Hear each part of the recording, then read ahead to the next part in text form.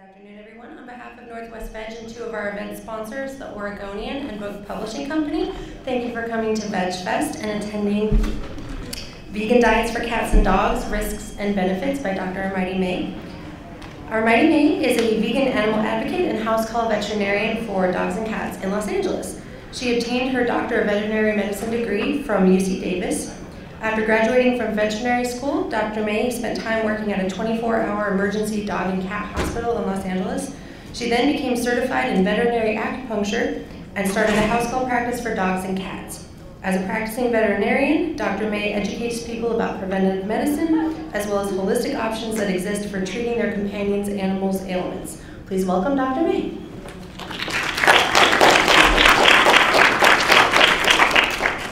Good afternoon, everyone. It's great to be here. Thank you for coming to my talk. I've noticed that the colorful costumes in the convention center remind me of West Hollywood on Halloween night. It's great to be around so many like-minded people who want to make this world a more compassionate place for all beings. This topic is of particular importance because we are trying to improve our diets, lessen our carbon footprint, and help the animals by being vegan in our own lives. But it turns out this can also be applied in many cases to our animal companions, our dogs and cats. There are some things to be aware of, and I'm going to go into detail about those in my talk today. But I think it's time to extend our veganism to the extent feasible to our animal companions, where it's healthy to do so. This also can have health benefits, especially for dogs in many cases. How many of you here have dogs at home? A lot of you, great. And what about cats?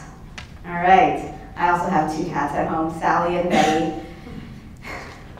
So I'm going to start off talking about dogs and some of the health benefits that a well-balanced, nutritionally complete vegan diet can have for dogs.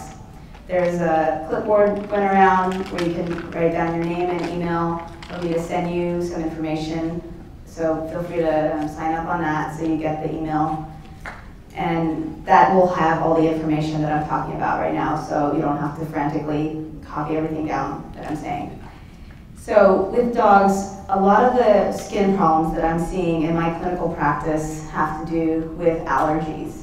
And there are three main categories of allergies that affect dogs and cats.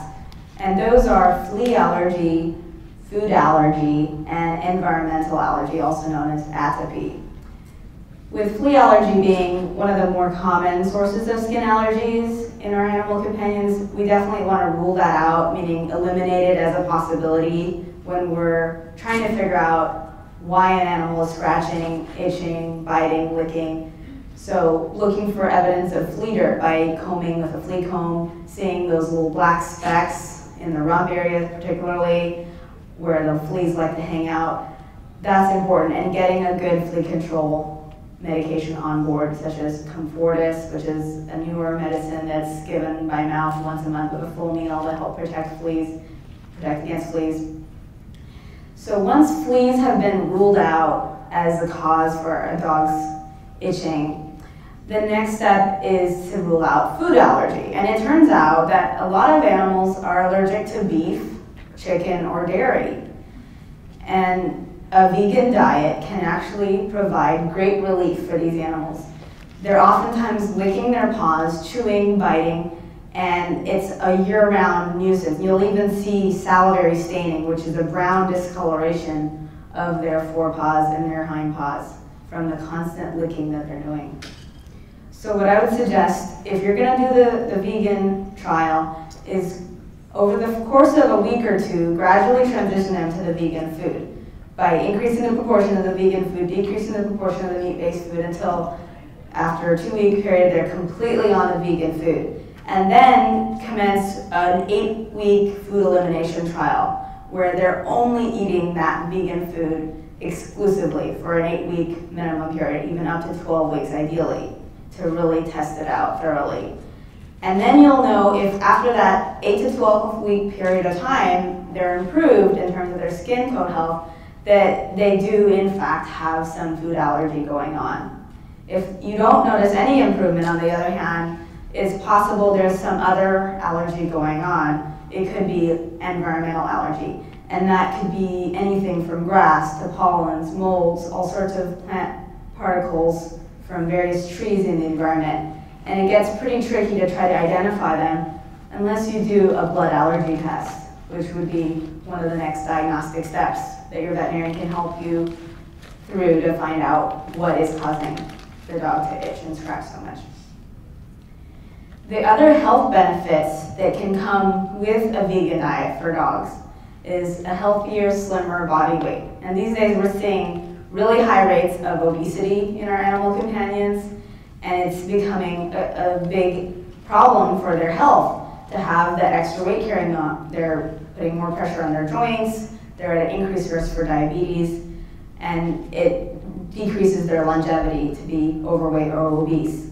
So if you have a medium to large breed dog who's obese, then a healthy rate of weight loss would be about half a pound to a pound of body weight per week. And the way you can achieve this is by cutting back by 25% of their regular food and replacing that with some steamed vegetables like green beans, carrots, spinach, other green vegetables that they'll eat, and therefore giving them more satiety with the fiber-rich, phytonutrient-rich vegetables so they don't stay hungry on the lower calorie regimen. But if they're on a vegan diet, you may find that the weight comes off more readily anyway. So that's, again, one of the benefits. Another benefit of the vegan diet is that they're not being exposed to the 4D meat, which is dead, dying, disabled, and diseased meat from animals that are diseased. They're dying from, in some cases, bovine spongiform encephalopathy. That's a prion disease, also known as mad cow disease, that is not destroyed by high temperatures. And when you read those labels that say byproducts on the ingredient label, it could mean spinal cord, all sorts of diseased lesions that would not even be fit for human consumption. Not that anyone in this room is going to be eating that, but it's still a concern for animal companions. So getting rid of the risk for bovine spongiform encephalopathy, also reducing the risk for certain degenerative diseases such as cancer, heart disease, kidney disease, arthritis. It's been shown that it tends to be lower in dogs that are on a whole foods vegan diet. There haven't been extensive studies done because it's hard to really compare diets in the long run without having adequate control groups. But there's anecdotal evidence to support that, certainly.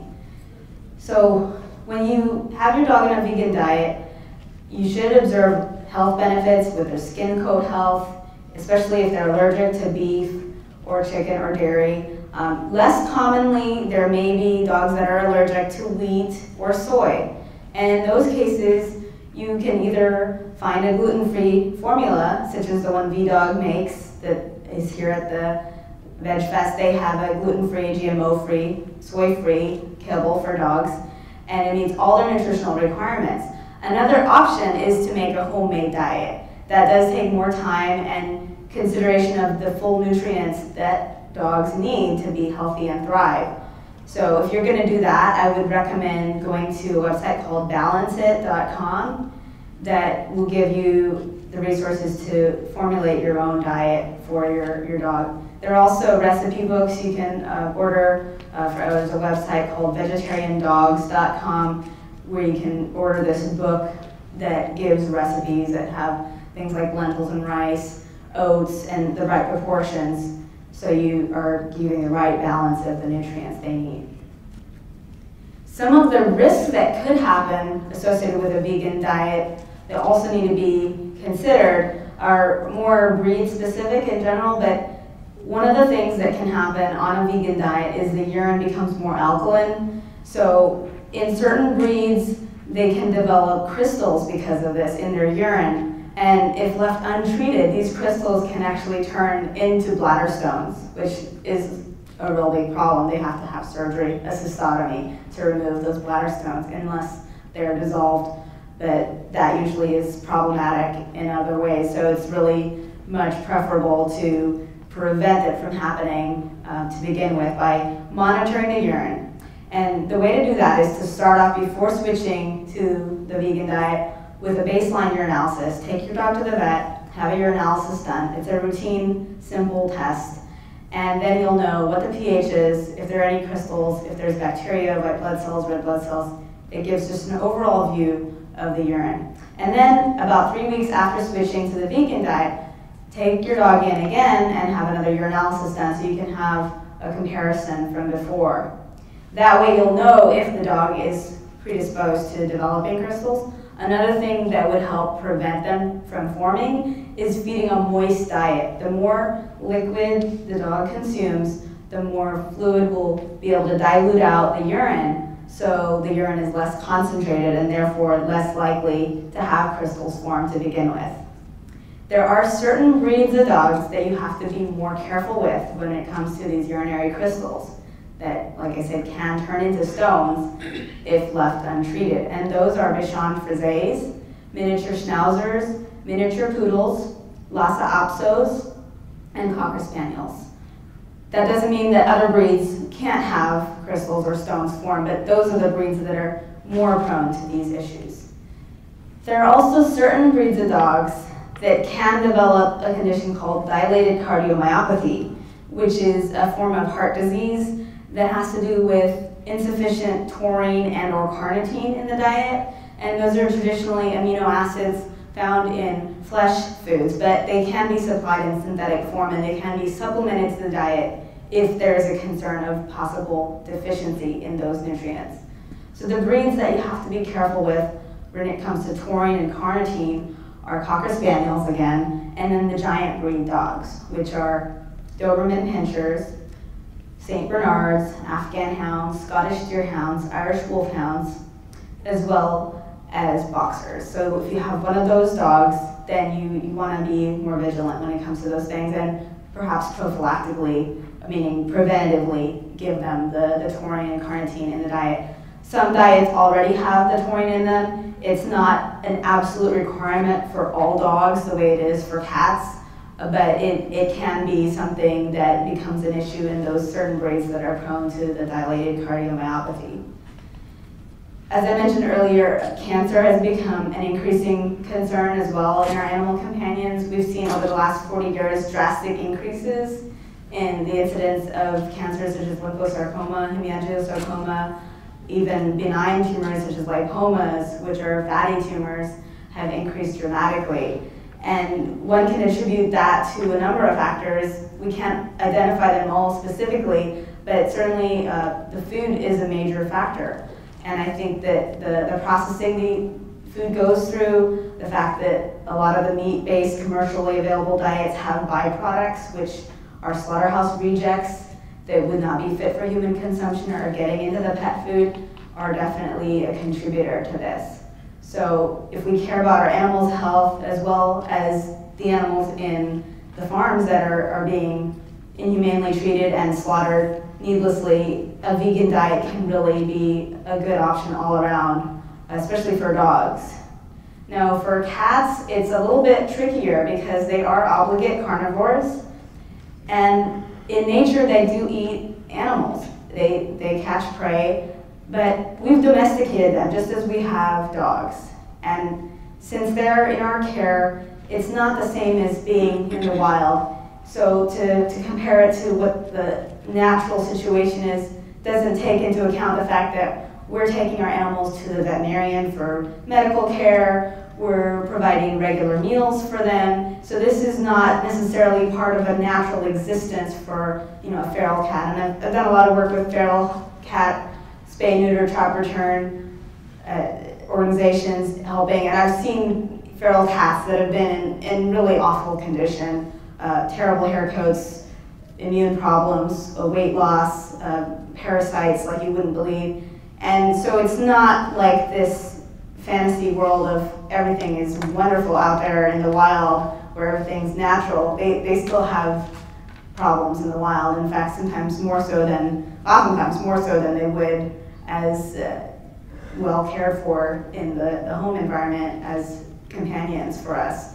So I think those comparisons don't quite add up when people make claims that a carnivorous diet is better just because it's more natural. It doesn't take into account the carbon footprint, the ethical issues of feeding one animal to another when there's an alternative.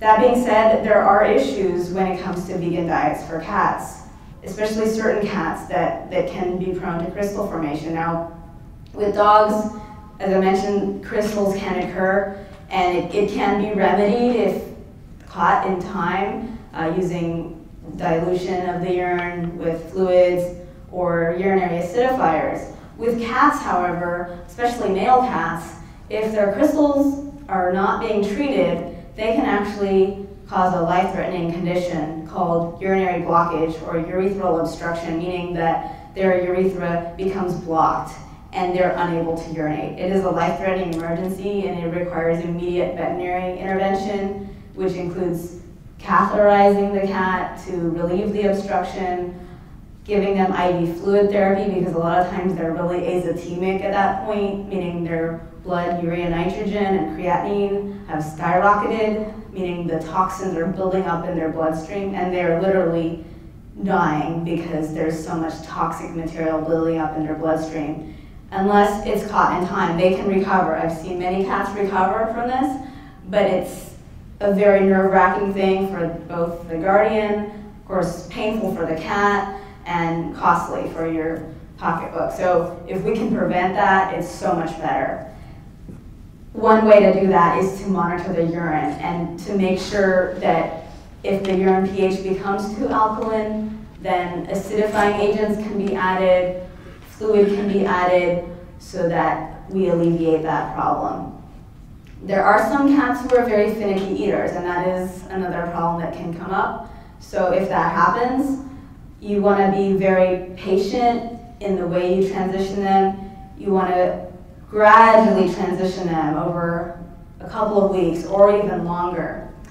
In some cases, withholding food for a single day may be enough motivation to stimulate hunger in the cat to get him or her to eat the food, but you do not want to have a cat going off food for an extended period of time. That is very risky for their health, especially if they're overweight, because they can actually go into a condition called hepatic lipidosis or fatty liver syndrome, which is very dangerous for them, and they can end up in the hospital, again, with fluids and expensive veterinary treatment required to get them back to a state of health. So if they just go on a hunger strike and refuse to eat the food, then it's time to either switch them back or do a more gradual transition to the plant-based food.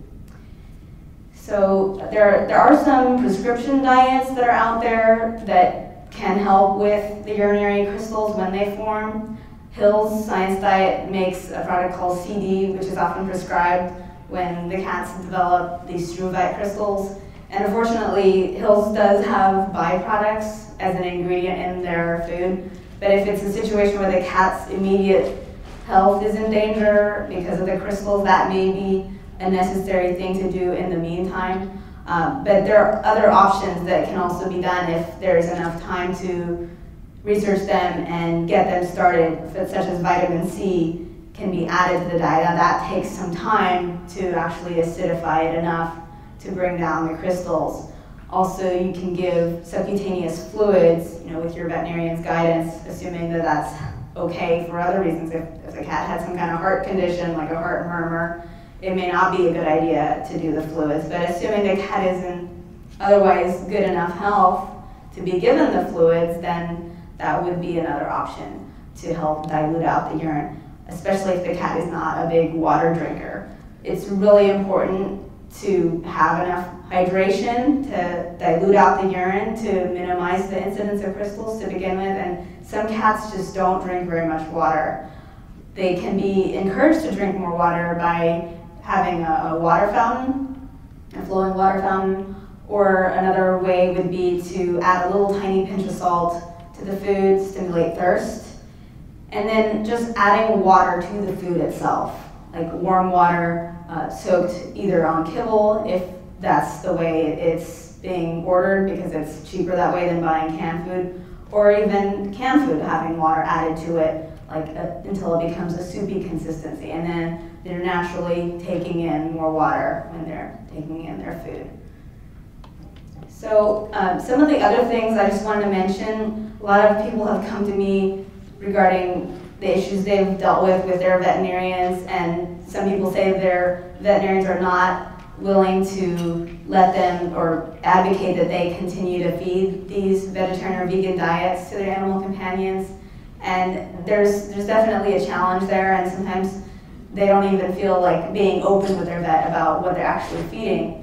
And it's unfortunate that that's the case, but I think that if you show that you're knowledgeable about the issues and the potential issues and risks associated with these diets, as well as the benefits of them, then you'll come across as more informed yourself. And if you explain the reasons why it's important to you, then hopefully they'll be more receptive to that. If you find that they just are not at all open to it or tolerant of you having your animal on the vegan food, or at least somewhat vegan food, then it may be better to search for another veterinarian who is, because I think having a good relationship with your vet is important to be able to care for your animal the best that you can.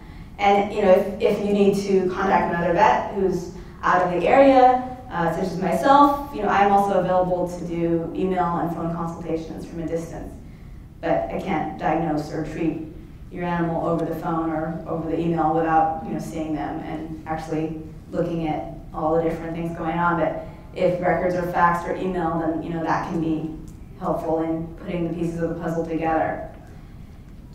With dogs, a lot of times people have been told that they're carnivores, but actually they are omnivores, and there have been recent studies that have shown that they have the ability to digest carbohydrates a lot better than wolves do. So when they split from wolves, they adapted the ability to digest carbohydrates, being domesticated, living with humans, and so they're really much better off with a balanced diet. I've heard of all these alternative diets that are kind of fads being promoted, such as a raw BARF diet, as it's called, which stands for bones and raw food, but it's really not the best diet, because not only is there an issue of parasites from the salmonella and E. coli contamination in the food, but also bones can perforate the intestine, and it can be a life-threatening emergency if that happens. Plus, there's also the problem of people handling it and then in the kitchen being exposed potentially to hazardous parasites because of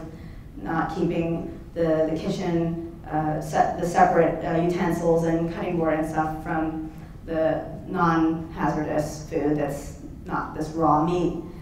So, those things are often promoted, or grain-free. I've even heard that that's becoming more popular. A lot of people think that that's better, but most dogs don't even have grain allergies. It's just one of these fads that is promoted.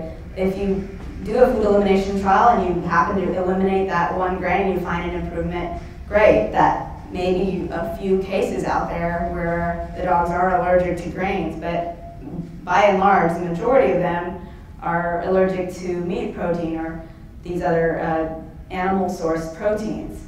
So if we can get them successfully transition to a vegan diet and alleviate that, it may be that there are other components that are contributing to the allergies, such as environmental issues, then it's still going to help improve their overall health and quality of life to have that in their regimen, in their treatment. So part of treating the allergies is improving their diet.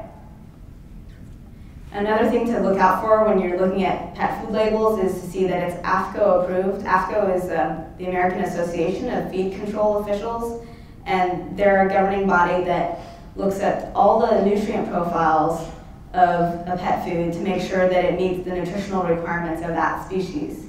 So if it has the right amount of protein, carbohydrates, fiber, it's going to have it all listed there, and it'll say AAFCO approved. So the vegan diets that are made specifically for dogs and cats are AAFCO approved. There are a couple of ones that have had some issues in the past. There was a study on a vegan cat food brand, or two vegan cat food brands back in 2004, which showed that There were 2 cans that actually came up deficient in some nutrients, unfortunately, but they only had checked this one sample. And it was unfortunate that that happened because it kind of made it look bad to the community at large that this vegan company or vegan pet food company isn't doing a proper job of formulating their food. One of the companies involved in that study did find where the error was occurring. It was a mixing error in the manufacturing process, not in the formula itself. But unfortunately, the other company that was involved in this study that also was found to be deficient did not take as much of a corrective action in response to this finding. And it's still unclear how much has improved with respect to quality control measures since that point. But there's another veterinarian, Dr. Laura Lee Wakefield, who conducted a study on vegetarian cats or diets for cats that are on vegan diets versus non-vegan diets. And she has a website, vegetariancats.com. And she actually found that even though some of the cats had borderline low levels of B12 and taurine, it wasn't low enough to warrant clinical problems, luckily. The clinical problems that would happen in a cat who didn't have enough taurine would be blindness as well as heart problems. And obviously we don't want to have that happen. So if there's a concern about inadequate taurine for whatever reason, then you can do a blood taurine test. It's a little costly though. So I would recommend that people contact these companies and hold them to task to make sure that they're doing proper quality control measures, that they're attending these details, because we have to be our own checks and balance systems. If we don't, it's going to end up backfiring in the end. And we don't want to project a negative image on the vegan movement by having these incidents where people are not feeding a proper diet and then animal gets sick. So it is important to keep those things in mind. I mean, I've had my cats on the evolution diet, which is the one that apparently didn't take the corrective action, although it's still subject to inquiry what all happened with that. But they've been doing fine, and they're both female cats furthermore. But if you have a male cat, you definitely want to be more vigilant with checking the urine to make sure they're not getting crystals, because once they get crystals, they could obstruct. It hopefully wouldn't happen. There are some cats that have crystals and they don't obstruct, but you're not going to be able to know if that's your cat or another cat. The other thing people object to is the cost involved of ordering this food, because it does add up. If you order the dry food, it's less expensive, but then you're feeding a dry diet, and then there's more chance of problems with the crystals forming because it's less moisture in the diet. But if you add water to the food, then that's alleviated. If you can team up with someone else in your area who's also feeding the vegan food, you can actually save money that way doing a bulk order. Or you can make the food from scratch, and there's a company called Harbingers of a New Age that's headed up by James Peden that has a supplement mix you can order from their website, which is vegepet.com, VEGEPET.com. And from that supplement mix, you can actually make the kibble at home with homemade ingredients, and it lasts for 3 weeks or so. So it's not actually that much effort, and then you'll save some money that way. So does anyone have any questions? Miyoko, yes? What was the name of that website again? Veggie what? VegEPet. It's VEGEPET.com. And if you sign up on my sign-up sheet, I'll send the links to you as well for those sites. Yes? I'm curious what percentage of a meat-based diet for cats would help alleviate the crystallization of the urine? What percentage of meat in the diet would alleviate the crystallization in the urine? That's an excellent question. Because like if a cat is a mouser just naturally, they're indoor, outdoor, they might be getting some of that right in the diet. Yeah, I think that for cats that are taking their own prey in addition to what you're feeding them, that will acidify naturally to some degree. And if you're feeding like a 50-50 of vegan and non-vegan, then that'll alleviate it on its own. But ultimately, every cat's an individual, and even though it's a relatively small percentage of cats, maybe about 10 to 15% that'll have this kind of problem, you want to know in advance if yours is one of those 15%. But if it's a situation like you're managing a feral cat colony and it's just not feasible to take the cats in for urine checks, then I would suggest doing like a 50-50 if you're going to try that, rather than risking obstruction in a male cat. In a female cat, they can still develop issues because of crystals forming, but it wouldn't be a life-threatening emergency all at once, taking you by surprise because of their anatomy, they're not prone to blockage, but they could still develop crystals and even stones if something was persisting. So it's still a good idea to have it checked. Did you have a follow-up question about that? Yeah, I was just wondering if for the urinalysis, do you recommend the same as for dogs or on a more constant, ongoing basis? It would depend on the cat's initial set of urinalyses, what frequency would be considered the bare minimum to have some level of confidence that everything would be all right. And so, I have clients whose cats, even male cats, have been on a vegan diet for several years and have been fine, especially if they give them moist food and in some cases with some acidification added, either through the vitamin C or Harbingers of a New Age has a pH adjusted formula which has methionine, which is an acidifier. So once you get them stabilized and you can check it again in a couple of months and just make sure that they're holding steady, then I would say that biannually or annually getting it checked just to make sure. And then of course if any symptoms arise, such as inappropriate urination, blood in the urine, straining, anything like that, they should definitely get checked out sooner. Yes? I'm just curious if a urinalysis for cats and dogs is like an expensive process. Is it expensive? Well, I guess it's all relative on what your budget is, but typically it runs about $40, $45 for a urinalysis.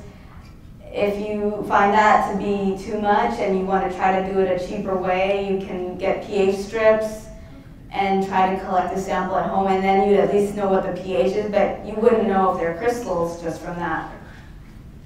But if you had already determined previously that there weren't and you were just kind of trying to get a gauge for whether it was likely, that would be kind of a perhaps slightly less accurate, but still somewhat clued in way to know. So you recommend doing a urinalysis prior to changing it and then maybe 8 weeks into it? Yeah, I recommend getting the urinalysis prior and then about 3 weeks after switching, because by that point you would know if the diet is having an effect. If you notice, as in some cases I have, like the first urinalysis, let's say the pH is 7 and there are no crystals, and then the second urinalysis the pH is 8 and there are crystals, and the crystals that are going to be seen are called struvite crystals, also known as ammonium magnesium phosphate crystals.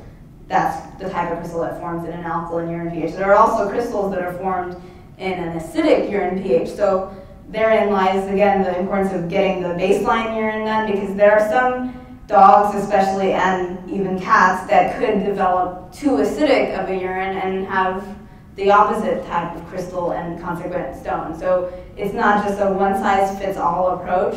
So that's why it's not really something I can say is standard formula. If you just follow these exact steps, you're going to be fine. If it were that simple, then I wouldn't have had to go to the veterinary school and work as hard as I did to get my degree. But every case is a little different. So I would definitely consult with a vet when you're going to embark on that. And if they're not receptive to it, I can talk to the vet and see if they're willing to be open to it. Or you can reach out to me or some other vegan vets, or at least vets who are willing to work with you on this, because you don't want to just be completely doing it on your own. At least initially, you want to have some solid information via the urinalysis. And if you really don't want to tell them about what you're feeding your pet, you can just go in and say, oh, I want to get a senior panel done, which is blood work and urinalysis. And then, oh, I want to see a copy of the results. And then you call me up and say, Dr. May, can I have your help interpreting these results? The ideal thing is to have that open communication with your vet, though. Miyoko. Is there a network of vegan vets, and do you have some sort of list of vegan vets in various areas? Yeah, I wish there was a more organized list of vegan vets. I think it's definitely something that would be nice to have compiled. I know there's a Facebook list of vegan vets, which I'm a part of, and I know there are various vegan vets that I'm aware of in different areas. There's Dr. Andrew Knight, who's in London, Dr. Laura Lee Wakefield, who's in New York somewhere, I forget exactly, she does house calls out there. Dr. Deborah Vulgaris, who's another vegan vet in the Santa Monica, LA area, near where I live. And there are various others scattered about, but we don't really have a coalition or a coalesced, concentrated presence any particular place. I wish there was something like that, and hopefully in the future there will be, but you can always like look online to see too if they're members of the Humane Society, Veterinary Medical Association, or if they're active in animal welfare issues like banning declawing, which there are a lot of vets who've been helping to get that banned, and I was part of the effort to get it banned in certain cities in California back in 2009. So those are probably the types of veterinarians who would be at least more receptive to this, but it's still a pretty controversial issue, especially when it comes to cats. So you still have to kind of feel your way around with that. Yeah. Yes. I was just going to say, I have a cat, a male cat, who was a rescue, and he has a history of crystals. And he actually cured him by putting him on the vegan diet, the pH-adjusted one through Harbingers of a New Age. Oh, great. I got really lazy and didn't get the ingredients, and so he went off of it for 3 days. Uh-huh. And I had to bring him to the vet. He had crystals. Wow. So it actually cured his problem. Before they were having me put him on CD, and I didn't want to, like, he would barf it up. Right. It just wasn't, it was gross and stunk, and it was icky. So, and then I guess my question is, do you feel like digestive enzymes are a necessary thing particularly for cats whose maybe systems are more geared towards digesting meat? If they're on a vegan diet, do you think that's something that would be important or helpful for them to have, or do you think digestive enzymes for cats? That's a good question. I haven't needed that for my cats or the patients I've treated who are cats on vegan diets, but it could be important for some cats that are prone to problems with their digestion, especially if they're having issues or had history of upset stomach or vomiting or diarrhea or even pancreatitis. That might be a good idea to have just in general. So if that's the case, there are pet specific or veterinary specific enzymes that can be added to the food. There's also, for those who are interested in a homemade food, there's a website called petkelp.com that has different supplement mixes you can add to the food to make it nutritionally complete. And they have a skin coat formula that has flaxseed in addition to the kelp, and the kelp has a wide range of nutrients. It's really a good thing to add to invigorate their overall nutritional profile. And then they have one that's more wellness that has blueberries for the antioxidants. So that's petkelp.com. Yeah. I was wondering if there are any other major issues to watch out for cats transitioning them to a vegan diet, aside from the crystals. So aside from crystals in cats, the other issue that I would watch out for would be weight loss and possibly hepatic lipidosis, because some cats are just going to turn their noses up at it and they won't eat. And if you have multiple cats in your house, it'll maybe not be as detectable that they're not eating as much. They might just kind of hang out in the corner and not eat as much, or eat so little that they're wasting away. So monitoring their weight, being observant of their eating habits, like seeing that they're at least maintaining a steady body weight, that's important to do. Yes, you in the blue shirt. Sort of a testimonial, and then I have a question. Sure. My family, we've had German Shepherds, and most of them have developed cancer around the age of 7. Well, I have 2 German Shepherds who are now 8.5 and 9.5, and I put them on a vegan diet 2 years ago. And what I noticed was that they seemed to have more energy, and they love the food. There's no problem. So, so I've gone past that terrible 7 age, which.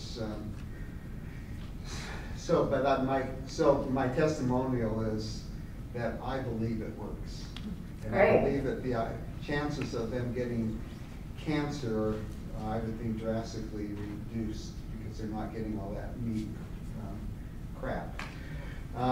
So my question though is, one of my dogs does have low thyroid that we just detected. Mm-hmm. Would vegan diet have anything to do with that, or is that just that she has low thyroid? Are you saying the low thyroid condition was diagnosed after? Yeah, it was just like, well, I don't see any evidence of it, but I just had them both went in for a senior blood work and all that a couple of weeks ago, and my female, they detected that, which also detected very high levels of triglycerides, which they say often is because of low thyroid. High triglycerides and low T4 or thyroid hormone are both consistent with hypothyroidism. In a borderline case, a dog who maybe not showing all the clinical signs of hypothyroidism would benefit from what's called a free T4, which is a blood test that's added on when the T4 is kind of in the gray zone or just slightly low. And so if the dog is sluggish, lethargic, gaining weight for no obvious reason, they're not just being fed all day long, they're just literally eating a reasonable portion but still gaining weight, or they're having like a poor hair coat, those are the telltale signs of hypothyroidism. So if 2 or more of those characteristics are noticed, then it's pretty suspicious for hypothyroidism, but you still want to have that free T4 add-on to confirm it if the T4 is just slightly low. I'm not sure of any specific correlation between diet and hypothyroidism, at least not that I've seen in studies done.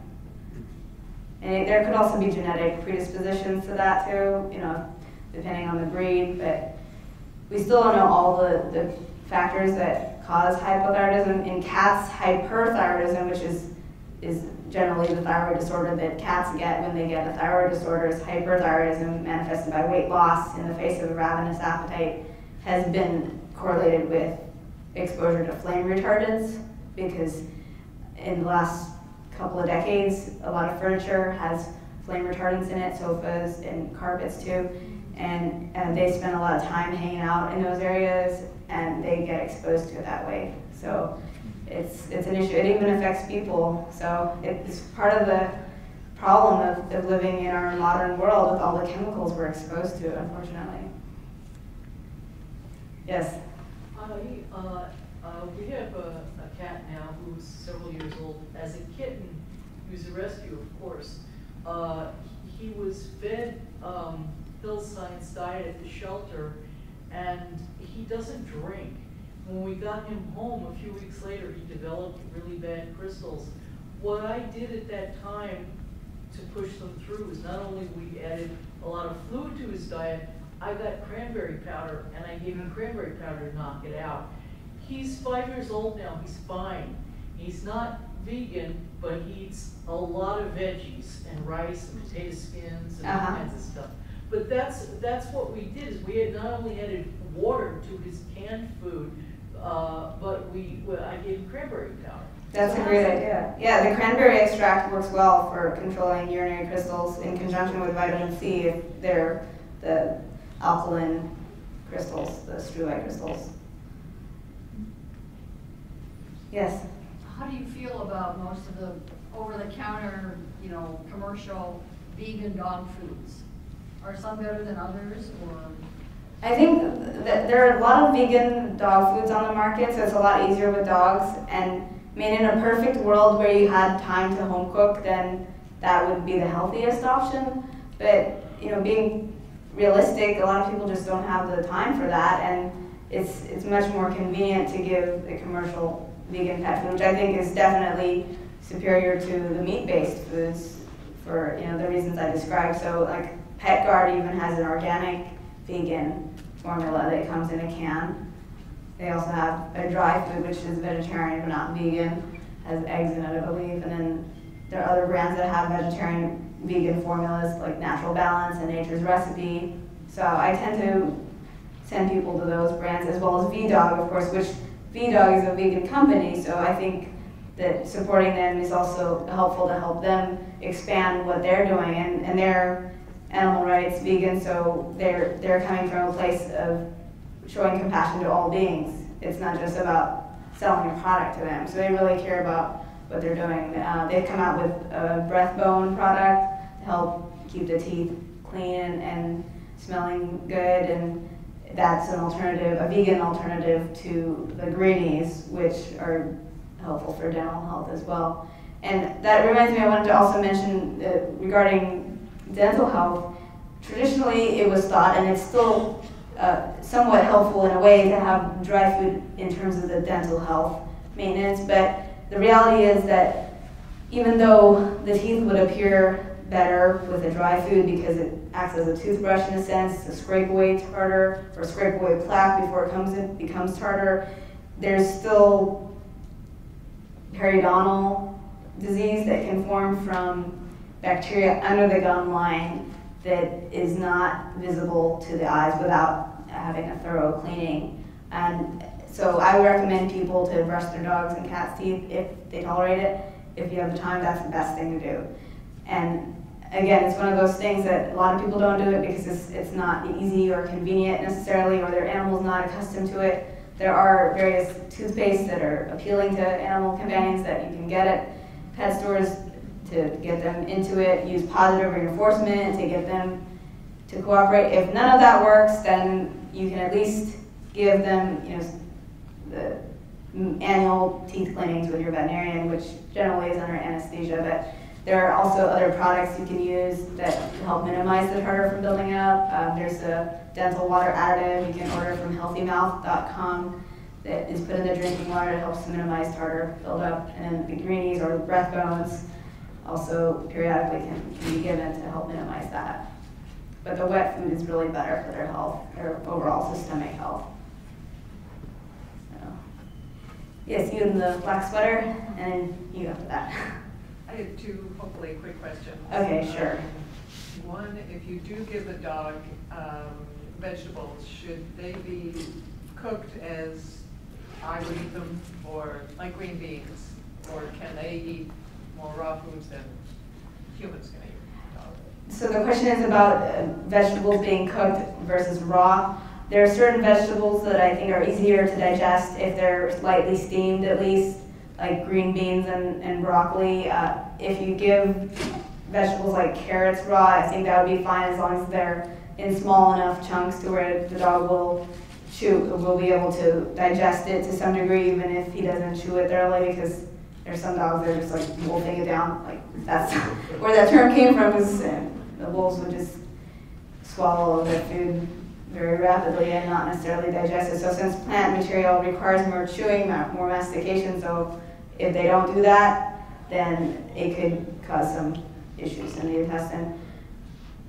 So to answer your question, you can pretty much make it the same way. I mean, I don't know how exactly you cook, but I would lay off the spices because that could upset their stomach, but otherwise just lightly steaming it, or you can add a little bit of oil and then just maybe some soy sauce, but nothing too dramatic spice-wise. The other question I had was, I had heard that feeding a dog, or maybe a cat too, a vegan diet made them kinder and gentler because they're not eating that meat. Is there any truth to that? That's a really interesting question. That actually reminds me of a story, which is a true story, about a lioness named Little Tyke who refused to consume anything that had even a drop of blood in it. She was a vegetarian lioness, and she was born in a rather strange circumstance in which her mother refused to take care of her as mothers normally do, and she was hand-raised by her human caretakers, and they were panicking initially because she wouldn't eat any flesh at all, even when they put a drop of blood in this stew that they made. She wasn't vegan, she was vegetarian, she had eggs and dairy in her diet, but she absolutely refused. She turned her nose up at it unless it was vegetarian. And she was very gentle with farmed animals like lambs and goats that resided with her, and they had her working in some Hollywood production for a while, and then she lived a pretty decent life, and she was very kind towards her other companions. So I'm not sure if that's true. That it seems like it could be. I mean, I think some suggestions along those lines have been made regarding humans on a vegan diet, so it's plausible, but I don't know that it's been fully explored. You haven't seen it in your practice?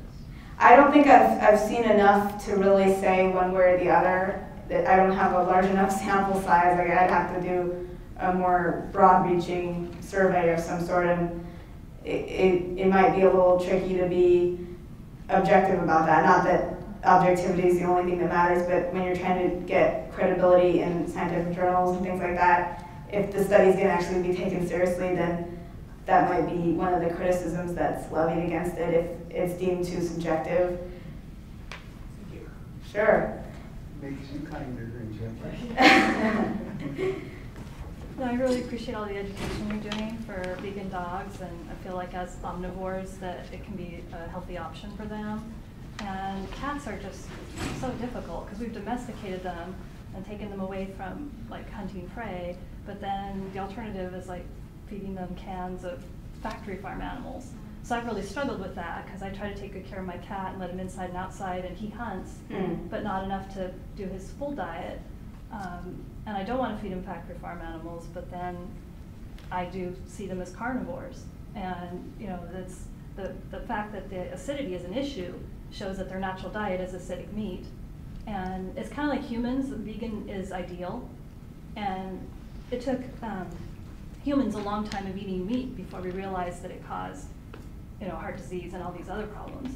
So for me, it's not worth the risk for my cat to see what happens if I take him off his natural diet of meat. Yeah. But I have done some things that I feel like are not as bad as like mainstream food. So I won't feed him any canned beef at all. He just eats like chicken in the cans, and I won't buy cans with byproducts. And the only beef he eats is like raw top sirloin steak that's free range. So that's been kind of my compromise, and it's not ideal. You know, there's really no solution for cats who are carnivores, but it's just not worth the risk to me to his health, especially because he's a male, and he turns up his food, he turns up his nose at any other. I've had cats my whole life, and they don't want food that's like that I eat, like vegetables and grains, and I could try to disguise it and trick them, but it's not really their natural food. So I'm very conflicted about it, but I feed him meat, and I just try to do the best I can by avoiding the byproducts and no canned beef, because it could come from 100 different cows. And you know, so I feed him the chicken or the like wellness formula brand chicken or fish, and I try to get the kinds of brands that you can actually see the chunks of meat.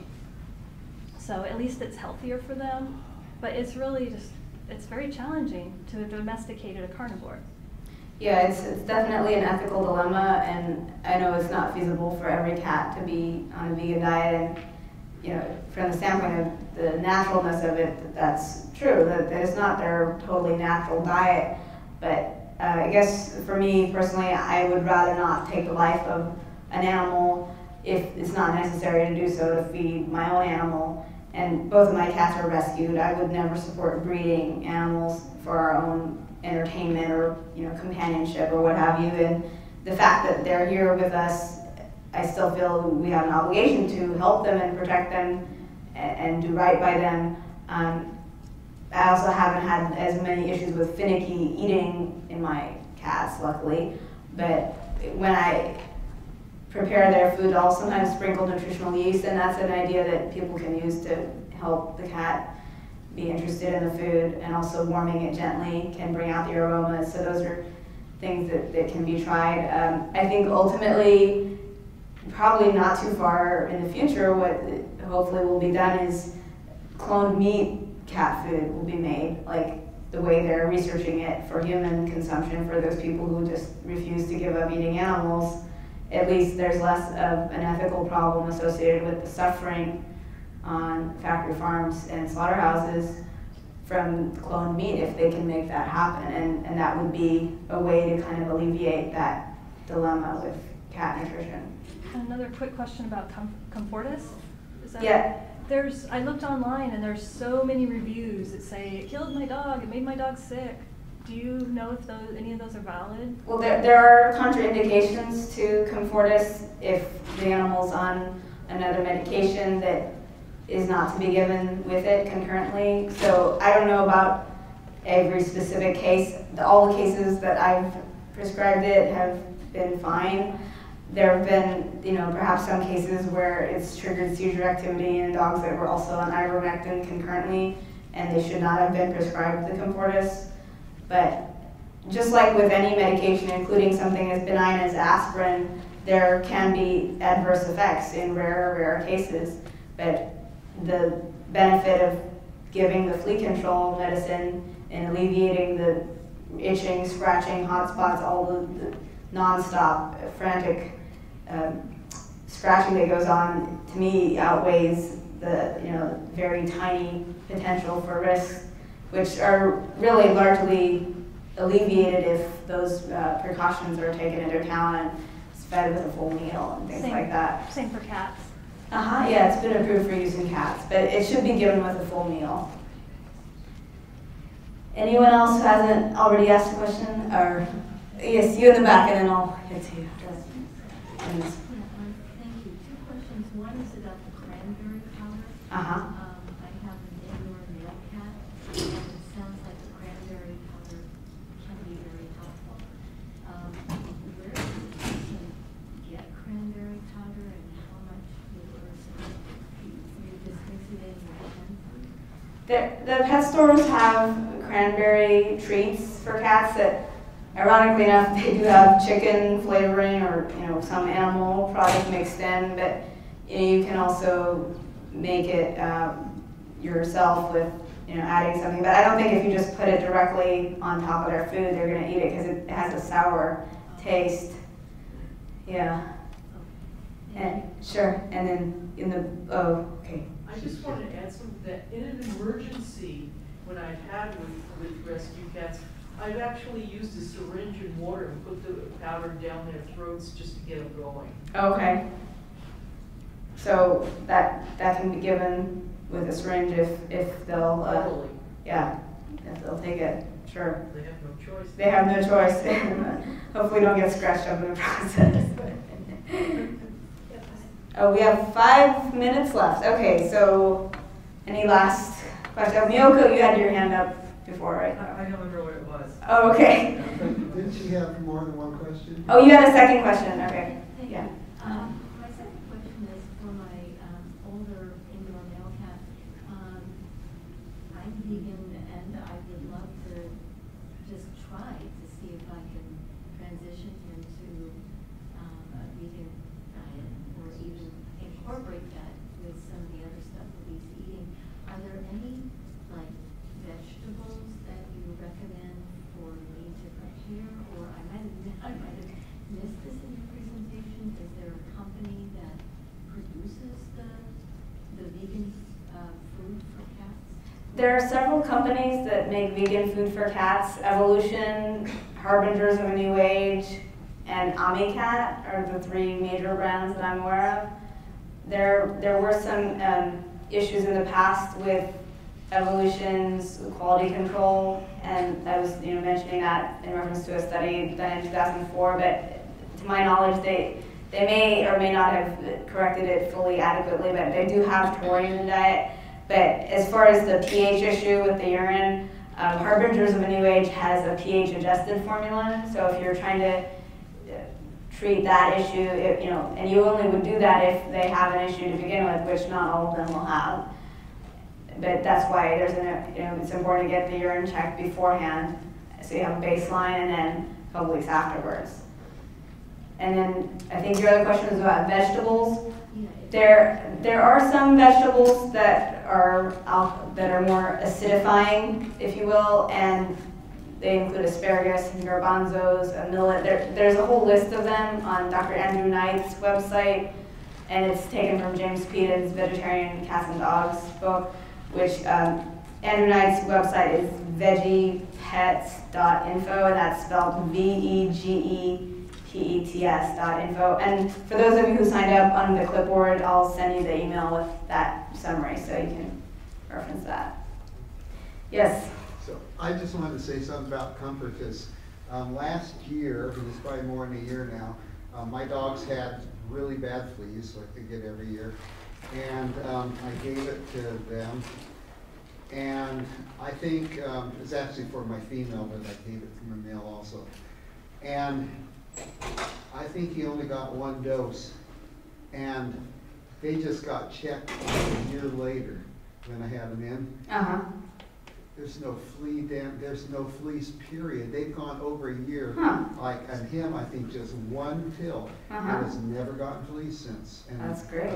So the idea of once a month, Well, it depends on the dog. I mean, I've seen a lot of dogs who are extremely allergic to fleas, and if they get even 1 or 2 flea bites, it sets them off, and they scratch like mad. They get hot spots.